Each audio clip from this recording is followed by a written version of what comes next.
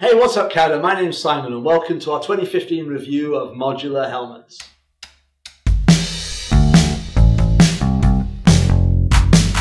What is it that you're looking for when you're purchasing a modular helmet? Well, a modular helmet, you're looking for a helmet that can work through a multiple of disciplines. You'd like a flip-up or a removable front and chin guard. You'd like perhaps a drop-down internal visor. They all have that. Maybe pin lock ready. These all have that. And maybe Bluetooth accessories ready to go with Bluetooth communications. These all have that.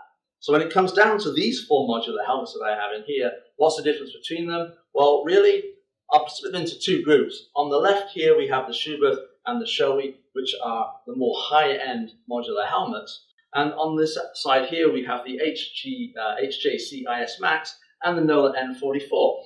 A little bit more budget, but more modular in the true sense of the word, and I'll come back to that in a second.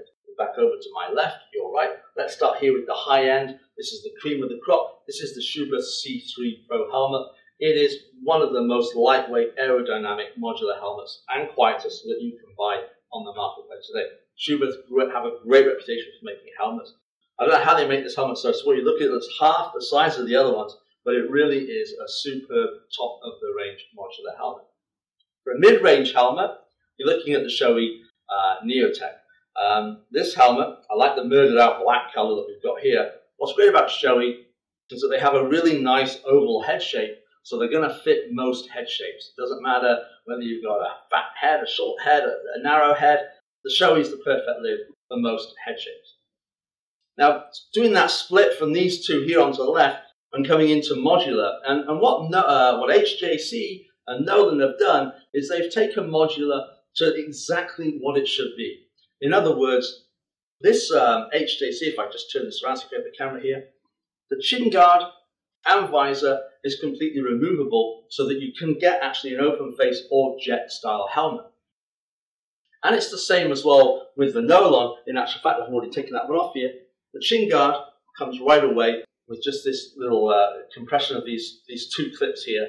And again, you have a perfect jet style or open face helmet.